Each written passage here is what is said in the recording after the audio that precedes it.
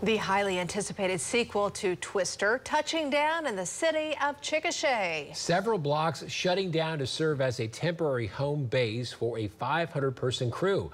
Our Colby Thielen has the story. Rarely does a road closure bring so much joy. I think it's amazing. Amazing for Chickasha. My parents live in Chickasha, so I think it's great. Yes, this is something new and different for Chickasha. There's a lot of buzz going around this town. Buzz about what's being built. Road closed means Chickasha is open for business. Chickasha, Oklahoma is now film friendly accredited, so we get more phone calls. We'll get a lot of people interested in Chickasha and our locations. Reagan Elkins owns a media company here and is now the city's film liaison. Film Friendly is all about having open arms for different movie production companies. We're just excited about the film industry in Oklahoma. I'm excited to see big productions coming to our small little town. Big productions like the sequel to Twister.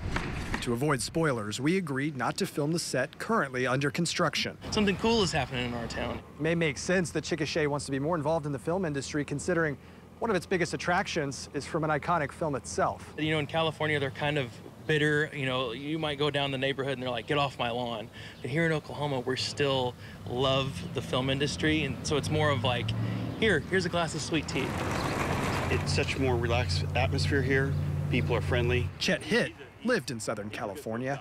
He now plans to help revitalize this part of Chickasha and believes the silver screen can help. I think the film industry is going to bring more national exposure to Chickasha. That's going to bring more tourism, more activity, and more opportunities. We really need something like this to support the city of Chickasha. In Chickasha, Colby Thielen, Oklahoma's own News 9.